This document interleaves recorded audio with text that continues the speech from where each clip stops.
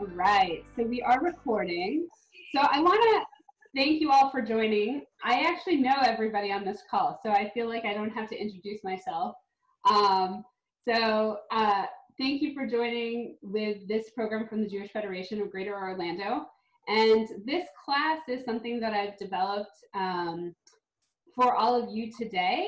And I hope that we're going to have an engaging and enriching conversation as we go through this journey, basically through the next hour, about the counting of the Omer. So my first question before we even get started is there anybody on the call who has actually done counting of the Omer? Like anybody actually do it in their, okay, so Rebecca has, Sherry, you have, great.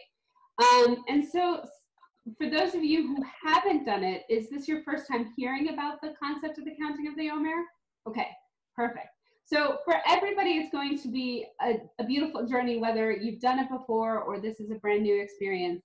It's going to take us on this journey from the roots and the origins of the counting of the Omer into this spiritual space, hopefully, where that can help also in terms of our lives today during COVID-19 and how to make meaning in counting. And what does that mean to count? That counting is not just going 1, 2, 3, or day 1, day 2, day 3. That there's so much more to that. And what is that more is kind of what we're going to be looking at today. So I'm going to be sharing my screen with you, and I'm going to explain to you how you can still see me and still see my shared screen as soon as I share the screen. And I'm going to actually put you all on mute, if that's okay. And then when we start, I'm making it so I can see all of your wonderful faces because I love seeing all of you. So what you can do in order to see the screen at the same time that you see me is go ahead at the top. You're going to see a green area at the top of your screen and a view options. If you go ahead and select the view options, you have the choice to say side-by-side mode. This is if you're on a computer, and you'll be able to see both me or the gallery as well as the screen, and you can kind of shrink the screen. Is everybody good on that? Who wants to? Perfect. Okay, so we're gonna get started. I had a song on called Anu B'Koach, and we're gonna learn what Anu B'Koach is. It's a very beautiful song that we're going to discuss in depth later on today. And this particular version was done by this Lahakat Halel Im Marav Barinar from Israel, and it's a group of women. There's going to be 2 other versions that we're going to be introduced to today, and you're going to get to hear them. That was the first one, so keep that one in mind as we listen to the other ones. But before we even start looking at the Omer, there's a Psalm 90, verse 12 that says, "Teach us to count our days, that we may cultivate a heart of wisdom." The idea is that when you count, there is something that comes from it. There's wisdom that comes from it. And I'm hoping that as we go through this process, you'll be able to glean some wisdom for yourself and for your life, especially in regards to COVID-19 and how we feel, and using this a beautiful tradition of counting the Omer to enrich our lives and to engage us in a way that may have seemed really difficult before the start of this class. So that's my hope. And so we're going to start. I'm not going to play the song again for you here because you heard it as we were waiting. But now we're going to look at the Omer. Can you guys see it? Yes? Okay, awesome. So we're now going to look at where the Omer came from. So it comes from the book of Leviticus, chapter 23, verses 9 through 15. So we're in Vayikra. To give you a little backstory, Exodus is the book where the Jews, or the Israelites, not Jews yet, but the Israelites received the Torah on Mount Sinai and Har Sinai. And then in Leviticus, we kind of get, a lot of people say this is like the boring book. This is the book where we get to read all like the extra aspects and layers of laws that exist within the Torah. And we do that for almost the entirety of Vayikra. There is very little story. This is not your kids' Hebrew school version of the Torah. This is not what Hebrew school teachers are teaching because it's kind of intense in terms of laws and traditions. but it has so much meat that we can learn from and grow from as adults and even as kids if we were to teach them this. And so we're going to read these two verses right now, or these few verses right now. Oh, you couldn't hear the first song I played? Do you guys want me all to play a little bit of it so you can all hear it a little beforehand? Is that okay? So I'll go back. Hold on. So I will play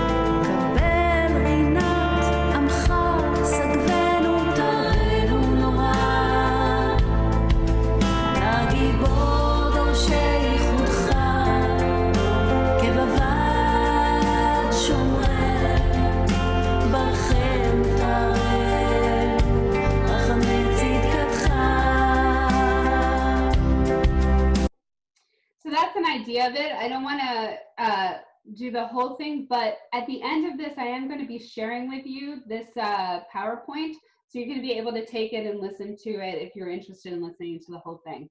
So looking now at the text of the Omer, Sherry, do you mind reading it for us? Is that okay? Sure. And the Lord spoke to Moses, saying, "Speak to the children of Israel and say to them, when you come to the land which I give to you, and you reap its harvest, you shall bring the Omer, 1/10 of an ephah, the first grain of your harvest, that is, the first grain to be harvested in your land, to the Kohen. And he shall wave the Omer back and forth to ward off harmful winds, up and down to ward off harmful dew, before the Lord for your favor, if offered as prescribed, on the morrow of the Sabbath, that is, on the morrow of the first day of Pesach, the Kohen shall wave it. And you shall offer on the day that you wave the Omer an unblemished 1-year-old lamb as adjunct to the Omer, as a burnt offering to the Lord.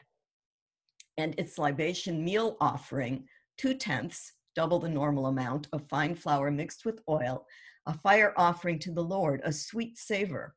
And its drink offering, wine, 1/4 of a hin, the normal amount.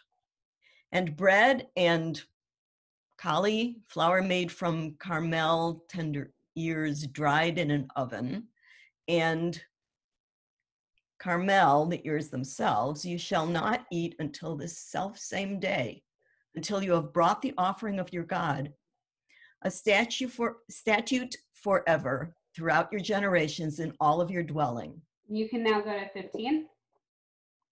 Go to 15? Yep.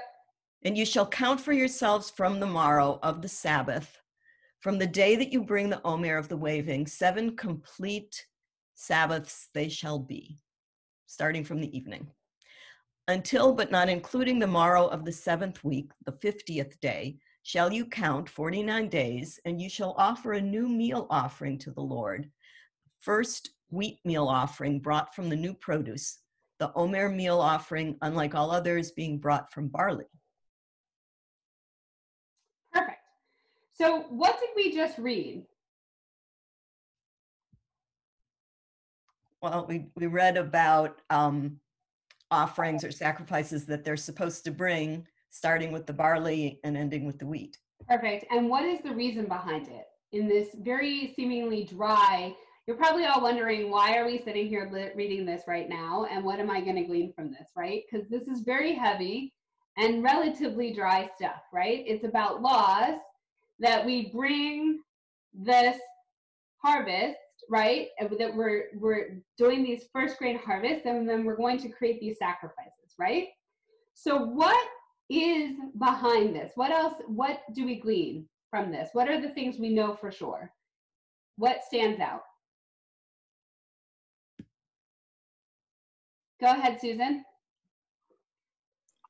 What I take away from this is that we're beginning to initiate accounting.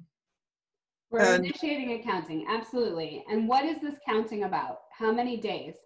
It's weeks, and it's 7 weeks, starting from the second evening of Pesach.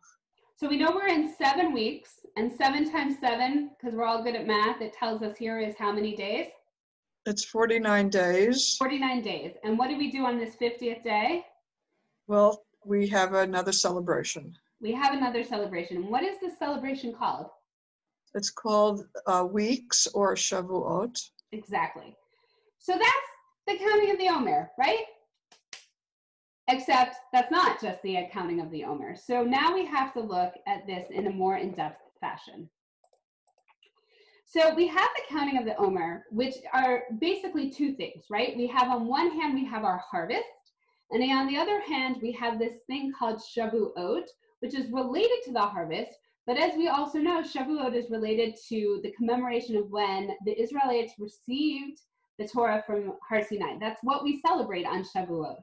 So for 49 days, we count 1, 2, 3, 4, 40, 41, 42, 43, 44, 45, 46, 47, 48, 49.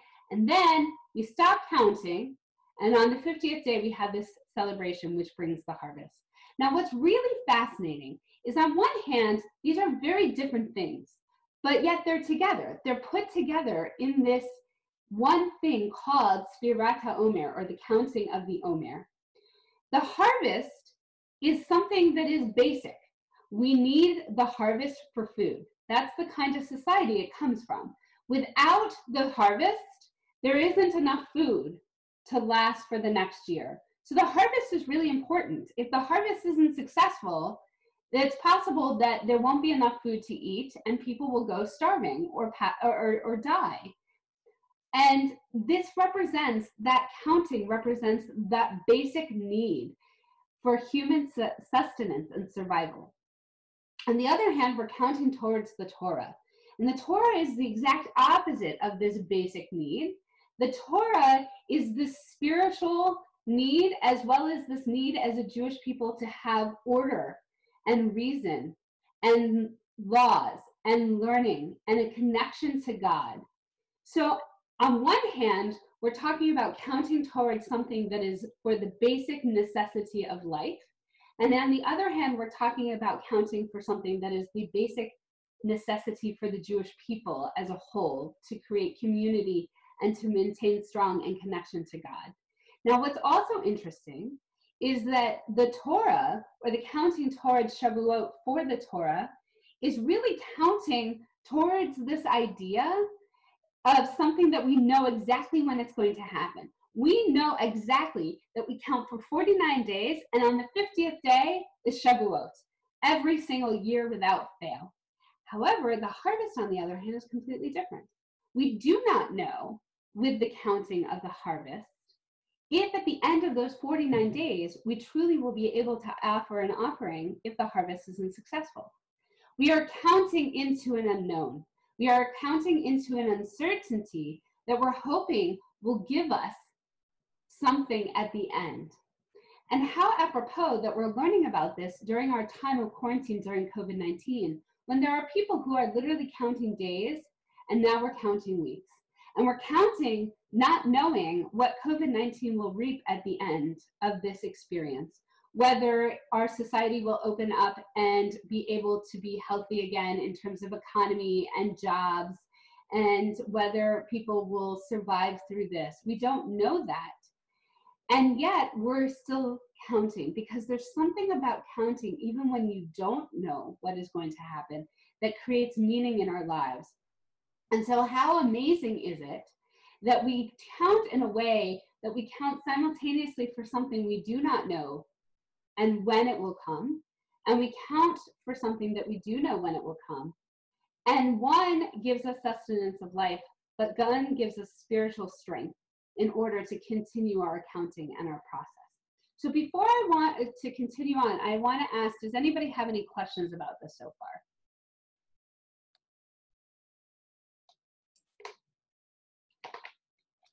No? Okay, let's continue on. So with that in mind, the tradition of accounting of the Omer includes numerous components to it. It includes the blessing that you recite. It includes the day that you're actually reciting, right? So this is the 5th day of the Omer. This is the 6th day of the Omer. And then after the 6th day, it includes the counting of the weeks, because you're not just counting the days as we read within the Torah section that we just read in Leviticus, we're also counting the weeks. So it becomes important during the Omer to count those weeks. And then at the end, there's this concept of a meditation. And Anu B'Koach, the song we just listened to, is one of the main meditative songs that is used for this process. Now, there's a few rules, because we're Jews, and Jews have rules all the time. So the rule is that you're supposed to say the blessing in the evening, count the Omer at that time, and then the following day, say the blessing in the evening and count that day, because the Jewish day starts at night and ends at night, right? It doesn't start in the morning, and it doesn't start when at the stroke of midnight, right? However, if you forget to count the Omer at night, you can still count the Omer in the day.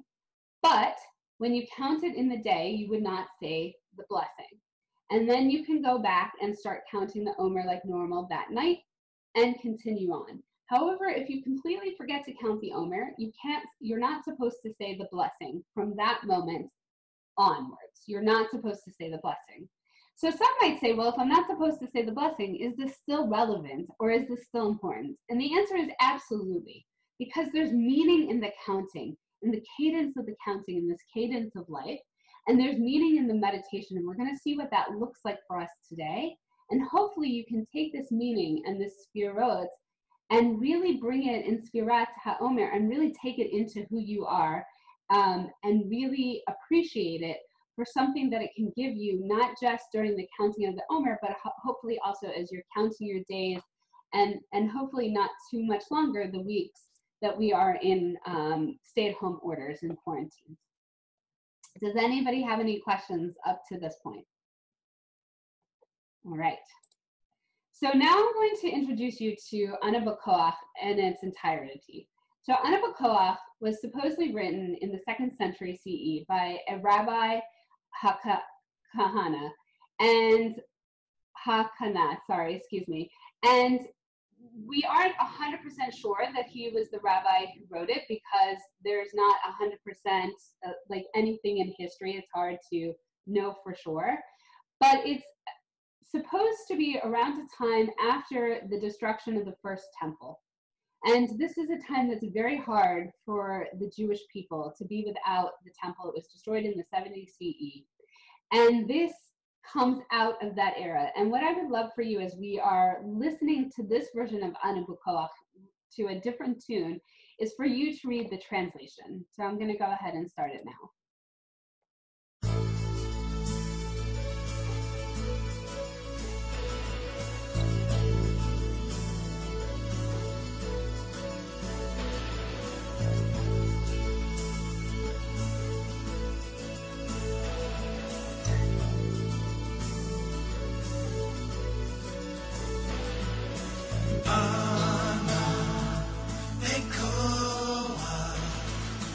Get you love.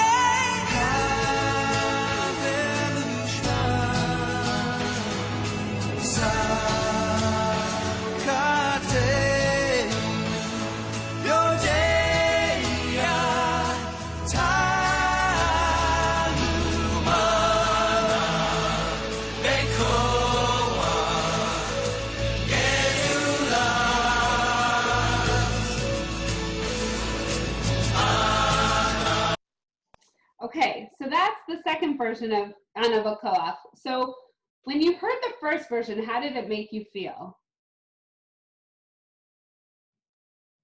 Anybody? And you can text it in or you can take yourself off of mute, either way. Go ahead, Ricky. Very upbeat, whereas this one is very deep. Deep, right? It's a different feeling, right? Same. So you feel inspired by the first one or the second one, Ginny? The first one. The first one was inspiring and the second one felt less inspiring. More, I like the first lady said, more introspective. Okay. Anybody? I think more fitting for what we're going through now. The second one or the first one? The second one. The second one is more fitting for what we're going through now. Okay. Anybody else? I'm looking over here because you guys all are over here, even though technically I'm like, I should be talking to here, but I want to see your faces. Tommy, did you raise your hand? No? Okay. Oh, but I like the first one. I think it gives more hope. Okay, more hope, and hope is significant. Sherry? Yeah, I found the second one, I actually found the second one upbeat. Okay. The rhythm of it. I mean, their voices had that pleading sense to it, but the rhythm of it was sort of bouncy and it didn't fit for me. I thought the first one had a more contemplative feel. So for you, the first one was more introspective and contemplative and enabled you to like dig deeper into that. And we're going to still hear a third one. Susan, I saw you 2 seconds. We are going to hear a third one, so keep that in mind as well. Susan, go ahead. I wanted to dovetail on that. I thought that the second one was more, I wouldn't say militaristic, but the rhythm was pushing it forward. And there was more, I think there was more energy as marching forward, where the other one was more of a kind of a floating feel to it rather than a marching. Now, out of all of this, so I'm going to take a guess, but did the first one feel more like a meditative ability to you versus the second one? For some of you, it sounds like, and some of you, and it's okay. We don't all have to be on the same page. The really amazing thing is they both exist, and there's another one that exists too. So you can kind of pick and choose which one. But let's now look at the words of Ana Bakoach. So this is the words. So what I want to point out to you here is that we have obviously our 3 columns. And in our 3 columns, we have the English, which I hope you guys were reading as you were listening, the Hebrew, and the acrostic. So what you'll notice about the Hebrew is every single verse of the Hebrew has 6 words. And those 6 words create the acrostic. And there are some who say that this acrostic actually is this 42 letter hidden name of God. So it has that like deeper level and deeper layer to it, which is one of the reasons it's used for a meditation in the Jewish tradition. But let's actually go deep and read the words. Stacy, do you mind reading for us the words?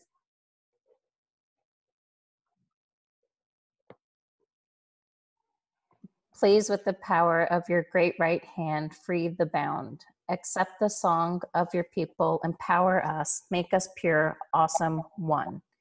Please, mighty one, the seekers of your unity, watch them like the pupil of an eye. Bless them, make them pure, have mercy on them, your justness bestow upon them always. Tremendous Holy One, in your abundant goodness, guide your community. Unique One, exalted One, face your people who remember your holiness. Accept our prayer, hear our cry, knower of secrets. Blessed is the name of the resplendent kingdom in thee forever and ever. And one of the really interesting things of that last line, you'll notice it's not the part of the acrostic. It's actually a line that we say during the Shema. So when you sing the Shema, you sing the Shema aloud, and then underneath, right, the Shema, under your breath, you say this very last name, which is Baruch Shem Kavod Malchuto Le'olam Va'ed, right? So it's like this hushed tone, and you notice, you might have noticed that in the video, it actually said that you're supposed to whisper that last part too. So this is a line that is whispered, that is quiet and lesser said.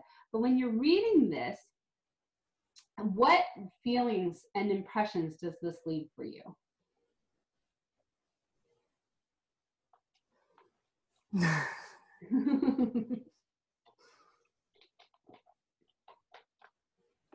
And anybody can answer. Stacey, you don't have to be on the spot. Okay. Comfort. Okay. So, yeah. So Lori, comfort. Anybody else feel anything from this? Encourage. Very nice. Anything else? Where does this imagery of the right hand come from? Makes you feel safe. It makes you feel safe. And it's interesting that the imagery of the right hand comes from the Seder, right? With an outstretched arm, right? So there's this like, this hand is awesome, right? And powerful and can make us feel safe. And I think there's something really profound about accept our prayer and hear our cry, knower of secrets, right? Whether it's out loud or in your heart, God hears it, right? Hear our cry, accept our prayer, whether we say it out loud or not. And then right after you finish saying this, you say quietly, Baruch Shem Kavod Malchuto Le'olam Va'ed.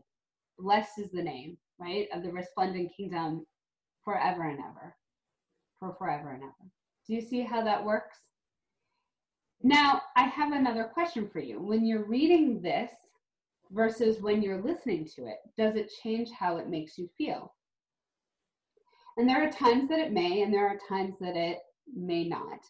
And the idea, though, is to use this in a way that helps you deal with certain things. So when you're counting the Omer, you're literally counting it. You're announcing that you're going to count the Omer. You're saying the blessing. You're counting the Omer.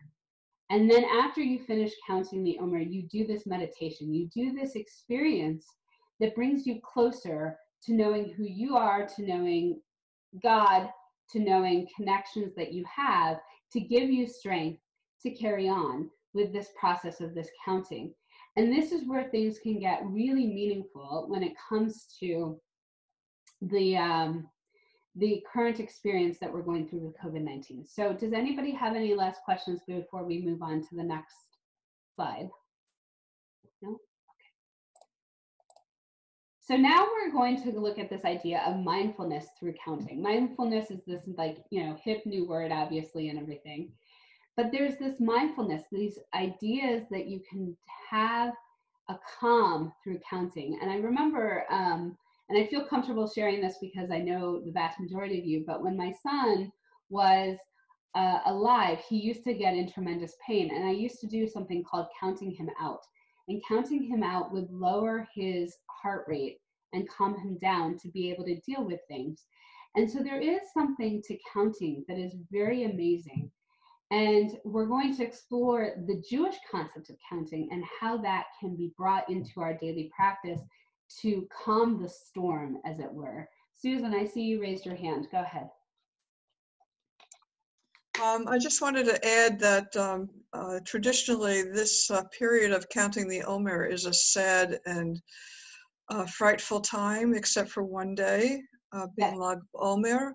And so we are not having weddings. We're really not listening to music, cutting hair and all the things that traditional Jewish people would do. And so it's a kind of a sad, fearful time. And I think it dovetails pretty closely to what we're experiencing. Very much. Now, hopefully the 33rd of the Omer might bring a breakthrough in our plague this year, but that's something also to keep in mind, that this is what we're experiencing now. Absolutely. Absolutely. Thank you for sharing that. All right. So with that all in mind, and you're taking this reality of this time of mourning, this time of counting for the harvest, this time of counting towards the receiving of the Torah on Har Sinai or Mount Sinai, now we're adding another layer that we're going to look at, which is the Kabbalistic layer. So Kabbalah is this Jewish mysticism. I'm not a Kabbalist. I'm going to tell you that right now. I'm a Jewish historian. I'm a sociologist. Kabbalah is outside my wheelhouse. However, the counting of the Omer uses Kabbalah to make it more spiritual. So in the 16th and 17th century, the Kabbalists, the Jewish mystics, introduced the concept of counting the Omer with spiritual connection to it, to make each day unique. So we're going to look at what that means. And this image shows you the Sfirot, and there are 10 Sfirot that combine to create the tree of life. I'm not going to go into each of the Sfirot today. I wanted you to see this though, so you know where it comes from. And if you're interested, I can definitely connect you with people who are far more qualified than I am to teach you all about the Sfirot. But we're going to be paying attention to these 7 lower Sfirot for the remainder of the class, for the next 25 minutes or so. So in the lower Sfirot, we're starting from the top right, because in Hebrew you read from right to left. We have loving kindness, or chesed. We have gvura, which is strength. We have tiferet, which is beauty. We have netzach, which is victory. Hod is splendor. Yesod is foundation. Malchut is kingship. Now you'll notice that each one of them has a different color arrow, and that's not by accident. The reason they each have a different color arrow is there are 7 weeks during Sfirat HaOmer, during the counting of the Omer. And every week is represented by a different Sfirah, by a different part of this tree of life. So the very first week is represented by chesed, or loving kindness. So what does that mean? It means that it looks at generosity, at love, at compassion. And when you think about that in those terms, it inspires our generosity. It inspires us to think, when do we come and walk towards generosity versus when do we shy away and turn away from it? It looks at the capacity to give and receive love, and it looks at the capacity for compassion within us as human beings. So that's week 1. Now we go on to week 2, which is gvura, which is strength. And we actually have a holiday or a commemoration day coming tomorrow called Yom HaShoah Gvura, which is the Holocaust Remembrance and Resistance Day, right? So gvura has this strong connotation within both the Sfirot as well as in modern Hebrew, because it gives us strength. It creates boundaries. It gives us the ability to create discernment, where we can stand in awe before God and serve with strength and also with humility, and have the ability to really assess our situation before us. Week 3 is tiferet, which means beauty, but it's not like beauty like, oh, you're so pretty. It's beauty like this awe, like there's beauty in a storm, like this awe-inspiring experience that creates radiance, harmony, balance, and truth. And then we can see the beauty in brokenness that exists within our life, and we can see that even though there is beauty in brokenness, that this is where we live, and how do we raise it to even higher heights of beauty and not just walk away and shy away from it. Then we're on to week 4, which is Netzach, which is victory. And during victory, there's eternity, vision, and endurance. And this word endurance is very important. We're going to see how important that word is for us in this experience, right? Because we're enduring, we're moving forward constantly. And during COVID-19, that is really hard to do. But through this endurance, through this eternity, through this vision, we have the capabilities to see so much more and transform ourselves into what we want to become, into our vision, and also transform the world into what we want it to become and the vision that we have. And also in every moment, there's a part of eternity in it, and a connection to what was, what is, and also what will be. Week 5 is Hod, which is splendor. And the idea is it's presence and gratitude. There's a concept that you are being in presence while being present. It is so very difficult to be present, especially during this time that we're living through, because when things are hard, being present all the time is a challenge. And what is amazing about week 5 is it gives you the ability to recognize that it is amazing to be present in every moment and see every moment and meet every moment and be open to every moment for what it offers, while being also with the presence of God. Week 6 is Yasod, or foundation. And foundation and connection is something that is so fundamental to Judaism, to have this foundation of our Judaism and to have this foundation of God. And to be grounded in both of those concepts together. And lastly, Malchut is kingship, which is majesty and divine presence. And the idea is to integrate all these weeks that have come before and bring them into us so that we can really feel this divine presence, as well as this deep-rooted, majestic connection to who we are as a people. So before I continue, does anybody have any questions about these weeks that we just explored? Okay. So now Judaism introduces this idea of kavana. And kavana is the idea of intention.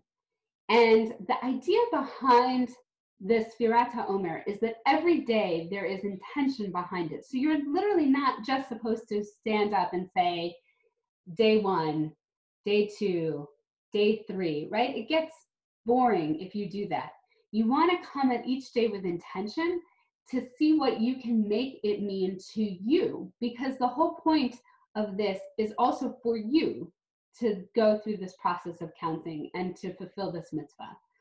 And what is really fascinating, the way that this has been set up, is the idea that every day is unique. So every day, for example, week 1 is chesed, week 2, as we know, is gvura, week 3 is tiferet, and so on and so forth. But you'll notice that not a single dot is the same. And that's because the first day you look at chesed within chesed. But the second day you look at gvura, or that strength, within loving kindness. And the third day you look at that beauty and that awe and loving kindness. And so on and so forth until you get to the very end where, for example, you look at malchut, or that nobility and that kingship. And you look at how Yesod, the foundation, is brought into that. Now, there are many different books on the counting of the Omer. One that I would highly recommend to all of you is A Journey Through Wilderness, a mindfulness approach to the ancient Jewish practice of counting of the Omer. And it's by Rabbi Yael Levi. And what's amazing about this book is it takes you on a journey of every single day, and she gives you a glimpse at every day to make it meaningful into your life. So what does that look like? For example, if we take day 5 right here, so we are in Hod, in Chesed, and we take that out, then we see presence in love for day 5. So Rebecca, do you mind reading for us the first part of presence within love? Sure. Presence within love, being where we are rather than where we think we should be or where we wish we could be. Cultivating the capacity to be patient with ourselves and others, knowing that we are all doing the best we can in each moment. So how does this all make you feel? And I obviously chose this one purposefully because we're not actually in day 5. But how does this make you feel when you're reading this in the context of COVID-19 or in the context of other things in your life? Well, obviously it strikes some chords. Being patient, our patience is being tested. Our patience with our government and our community and our world, and then we got patience in our home, and we are living with these people who we love in ways that we have not had to live with them before. So Right. being patient with them as well as ourselves, in these moments is testing. It's challenging. Absolutely, it's challenging. Anybody else have anything else to add? Okay. So then what Rabbi Yael Levy does is she gives a practice for the day. So Ginny, can you read the practice for the day? Notice experiences and encounters that open your heart, as well as experiences and encounters that cause you to close down and turn away. Practice noticing everything with non-judgmental awareness. Practice noticing everything with gentleness and compassion. So when you see something like this that gives you a practice, how does this bring this experience of Sfirat Omer into you? What does this mean when you do that? I think it kind of takes the pressure off. It gives me a starting place. You don't have to come up with it yourself, right? Like everyone does not, you don't have to come up with uniquely 49 concepts to go off of. And you have the ability to express something deep within yourself simultaneously. It gives you the opportunity.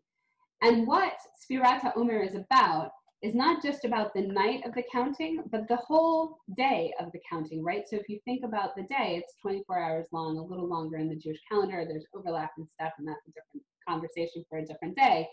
But so you take these hours, these 24 hours, and you can explore this concept of presence within love if you were on day 5, and explore this practice for the whole day.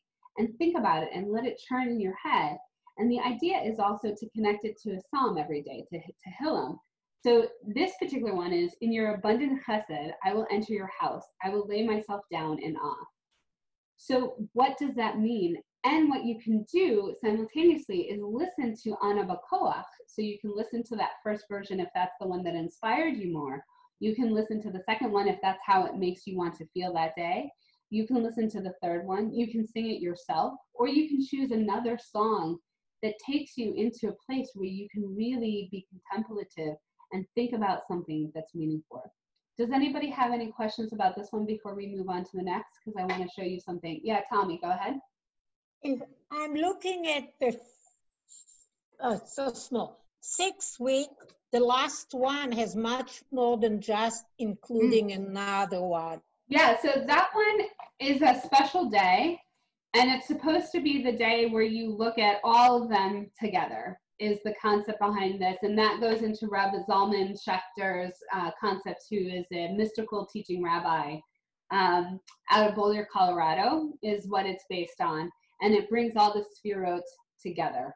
Yeah, because So that's the right. only day that has all of them. That's correct. Yep. Okay. Yep. That's correct. Thank you. Wonderful. I have a question. Yeah. Sherry. So if traditionally you're not supposed to sing, listen to music or whatever because it's a period of mourning, how did this tradition of chanting or singing Ana Bakoach come up? So I think that chanting in Judaism, and I feel like Shifra might know the answer to this if she's here, if she's listening, might know the answer to this a little better than I do, but the tradition of chanting and prayer and davening is allowed throughout the whole mourning period. So it's seen more as a prayer and a meditative chanting rather than listening. I'm providing you with the musical tunes because you might not know the musical tunes. And so therefore you have something to listen to and learn and everything. But if you're looking at the traditional meditation and using Ana Bakoach, the traditional Jewish homes and individuals who are singing or saying the counting of the Omer would know those melodies. or know a melody to get into their space for this meditation. Does that make sense? Does that answer the question? And hopefully I did that justice, Shifra. All right, so now we're going to go on, and I actually brought the second day that has both Hod and Chesed, because each counting of the Omer, except for these ones down the center, have multiple days in it. And so what happens is I want to show you what it looks like to make a day different and unique if they both have the same day. So we just looked at Hod and Chesed, but now let's look at Chesed and Hod, okay? So we bring this out, and we're on day 29, and it's love within presence. Lori, do you mind reading for us? Whatever is growing, whatever is coming through, practice meeting it with love. Where there is pain, offer compassion. Where there is fear, reach out with tenderness. When there is resistance, respond with patience. So before we even get in what is different, what is this one about? What is this telling us to do?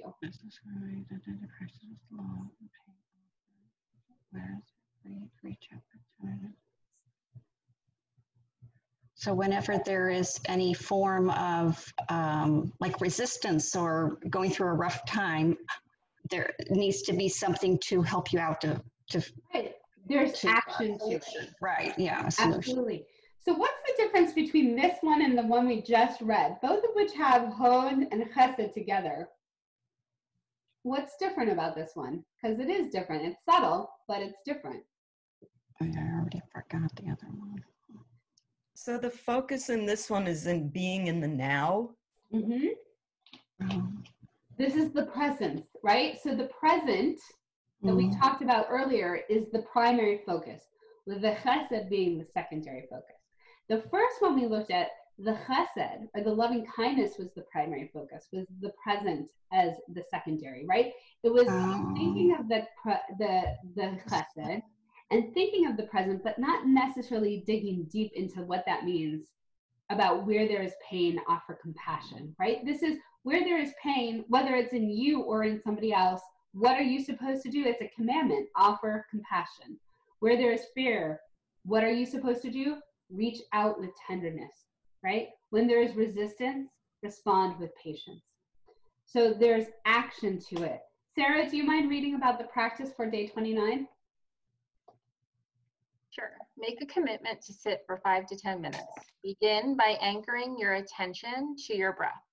As thoughts, emotions, sensations arise, say to each, the blessing of the mystery upon you, the blessing of the Lord be upon you, and return your attention to your breath. Each time your mind wanders, bless the wandering with this verse and bring yourself back to center by taking another breath. Beautiful. So what is different about this one?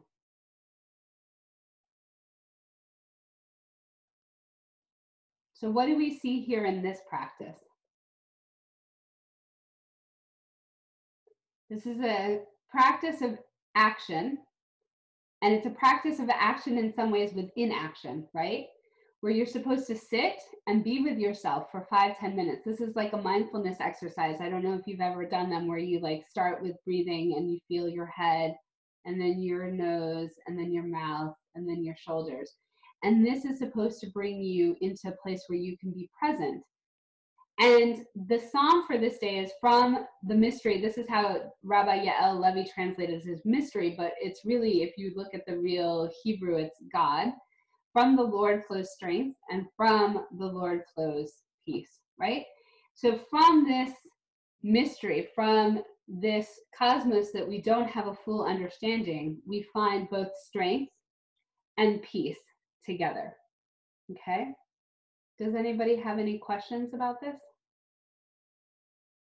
No, I see Ginny smiling. I love that.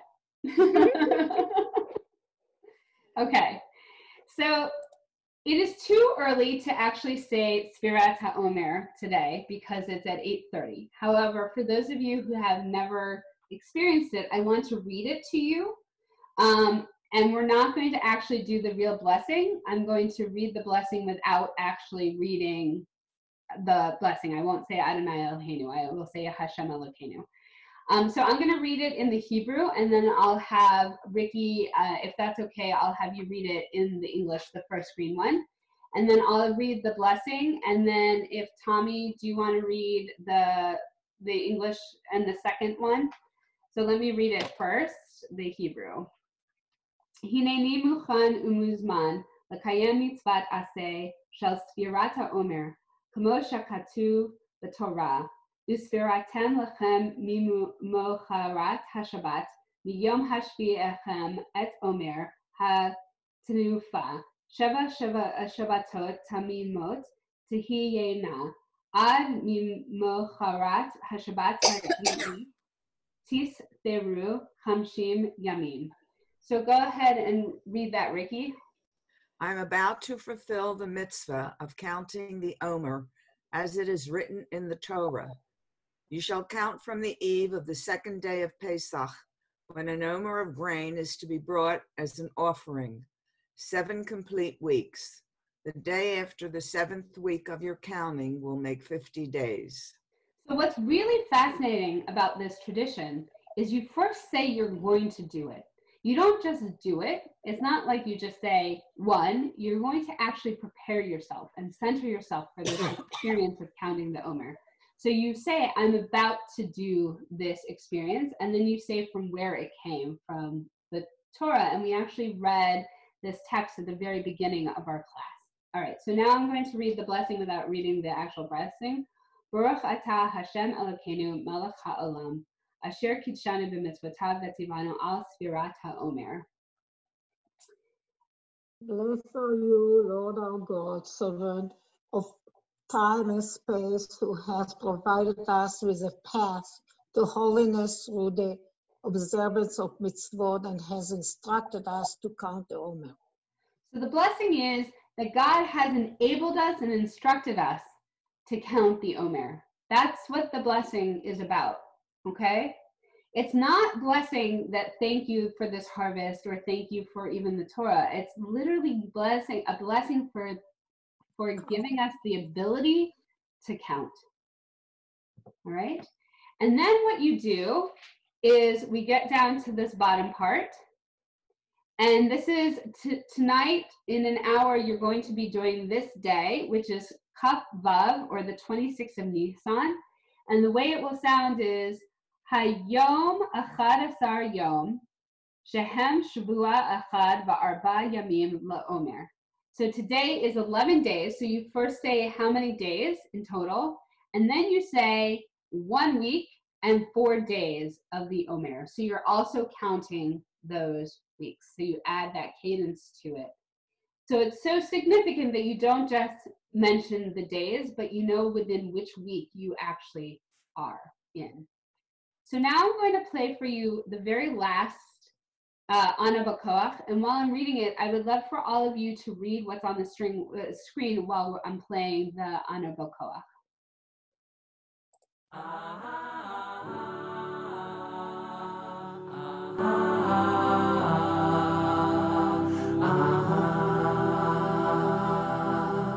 Ana B'Koach, B'Koach, Gedulas Yemincha, Yemincha,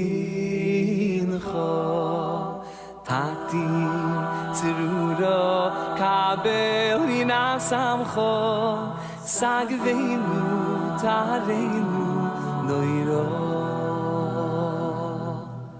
Ana B'Koach, B'Koach, Gedulas Yemincha, Yemincha, Tatir Tzirura, Kabel Rina Samcha, Sagveinu Tareinu Noiro.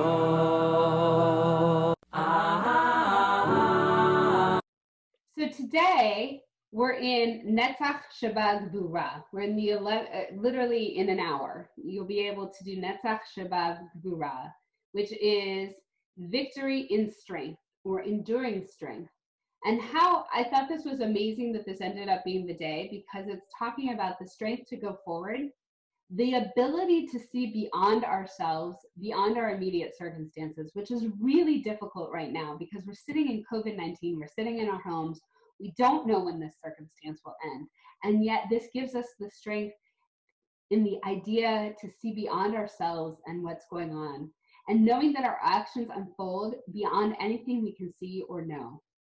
And then the psalm that goes with it is great is the unfolding of the mystery. Remember, Rabbi Yael Levi translates God as mystery for this, but great is the unfolding of God, accessible to our deepest yearnings. And we all have, I'm sure, very deep yearnings in terms of what we want from today and what we want from our lives with COVID-19.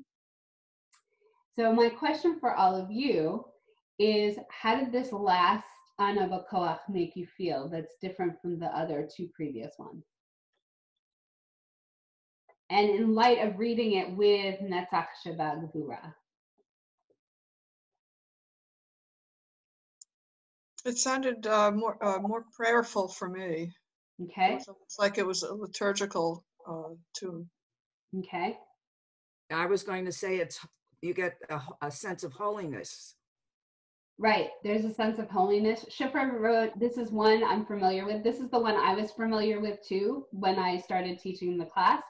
And it is sometimes also sung Friday night after the Chadodi, so during Kabbalat Shabbat. So it's a very like mystical version of this particular song, this particular melody. I hope that we went on this journey together, and I hope that this journey will be for a blessing for all of us, and that I hope that you have enduring strength throughout the remainder of our time with COVID-19 and everything that we are all going through. I would highly, highly, highly recommend this book if you're interested in counting the Omer, because I think it is an amazing book. And I'm going to give you all the link right now. I'm going to take us off of, I'm going to stop the share, but I'm going to give you all the link in the chat so you can actually download what this particular PowerPoint, and you can use this PowerPoint however you want to download it. So make sure you get that link before you leave. And I hope that it brings meaning to your lives. So is there any other copy the link? Oh, is it not letting you copy it? Of course it's not. No. Let me do it, yeah. I don't know if it's not letting anybody copy it. Can you email it to us? I can. I'll email it to you. I have all your emails, so I'll send you the email with it and everything, and I'll do that as soon as we're done. So, yeah. There's also another really beautiful version of Ana B'Koach that Hadar's Rising Song Institute does. Joey Weisenberg and Deborah Sack. Oh, beautiful. It's gorgeous. You can look it up on YouTube. It's absolutely beautiful. Do you mind once I send this to you guys that you send it to me so I can send it to everybody else? Yeah, I can do that. I would love that. That sounds fantastic. Absolutely. Okay. Wonderful. Wonderful. Well, I hope that you all enjoyed this class. For those of you who have taken classes with me before, you know this is very different than my Arab-Israeli conflict course and everything. But I hope that you gained insight into how to make the Omer meaningful to you, and this experience of going through COVID-19 meaningful even when it feels very difficult at the same time. Okay? Thank you. Thank you.